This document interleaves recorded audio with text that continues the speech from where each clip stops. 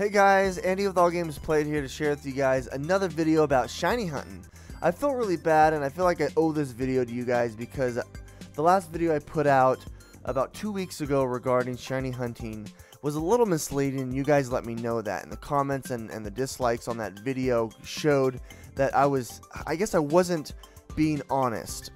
It was a how-to on how to shiny hunt, and it was early and no one really knew any tips or tricks. And I honestly was really new to it. I only had 1 or 2 shinies. By this time, I have about 6 or 7 shinies, and I found a couple of different ways that you can maximize your shiny hunting, and I'm going to share that with you. Before we do, though, I do want to show you some of my favorites. I've got my shiny Ekans. I've got my shiny Voltorb. These are ones that I've been meaning to evolve. Some of my evolved ones, I've got my Machamp. Oh, it's so awesome. My Marowak, and then I have a myriad of other shinies that apparently aren't here. I don't know where they're at. I've got a Meowth somewhere that's chilling and whatnot. Oh, look at my Jolteon. Oh, hi, pretty Jolteon. Anyway, let me share with you guys, the best things that you can do here to shiny hunt. So first and foremost, decorations. Decorations are important.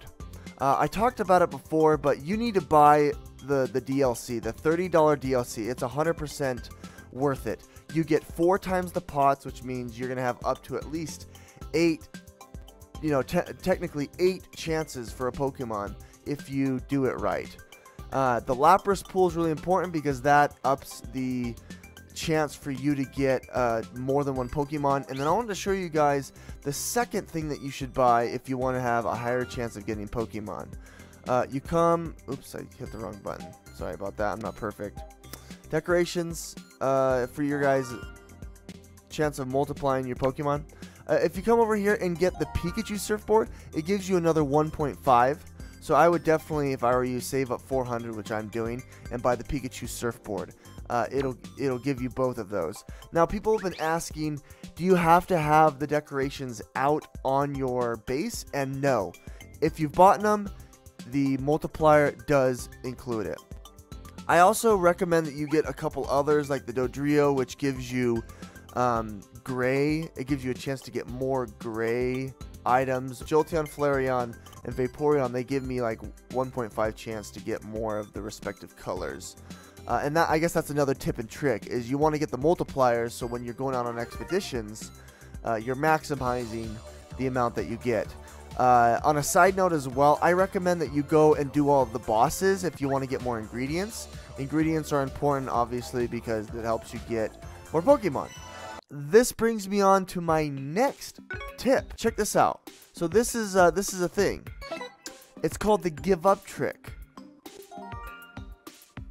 You're probably wondering, why would you do that? So I just went into a thing. Alright, it brought me down from 3 to 2. It actually takes a tick off of your pots, off of the stews that you do. The give up trick. People have been doing it. You just save up your energy, you go on an expedition, and then you give up.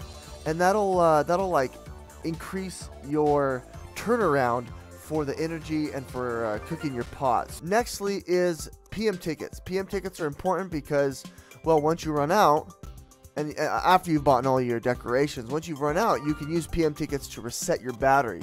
So if you couple that with the give up trick, you use the PM tickets, well, you're going to be able to turn around a lot more stews, effectively increasing your chances and your odds to get a shiny Pokemon.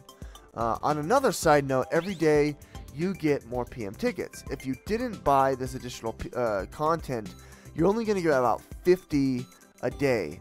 It raises to 190 if you buy the DLC, so I highly recommend that you do that. Next but not least, what I recommend doing is knowing your evolution levels. So if you're like me and you have a handful of Pokemon that are just sitting there that are shiny, like for instance, I was telling you guys about my Ekans.